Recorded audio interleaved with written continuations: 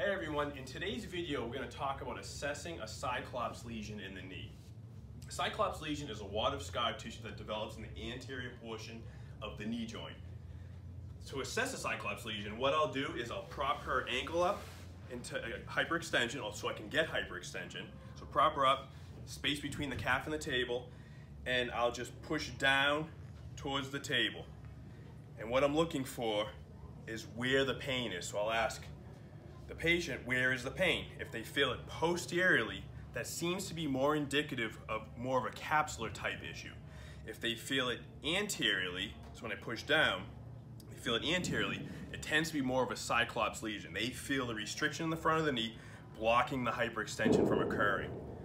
How I also will assess it is when people come in after we've worked on their extension for a couple days, they've worked on it at home, and they've lost that hyperextension that we obtained in a previous visit. So they lose the hyperextension, they continue to have anterior knee pain, they have tightness in their hamstrings and calves, and they're just not making progress.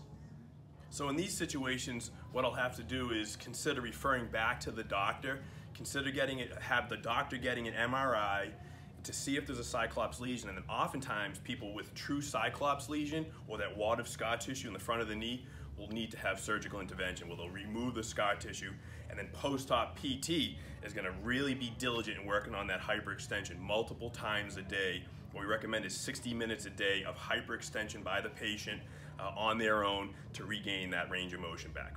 Thanks guys, use this video to assess your Cyclops lesions and look for more videos from me.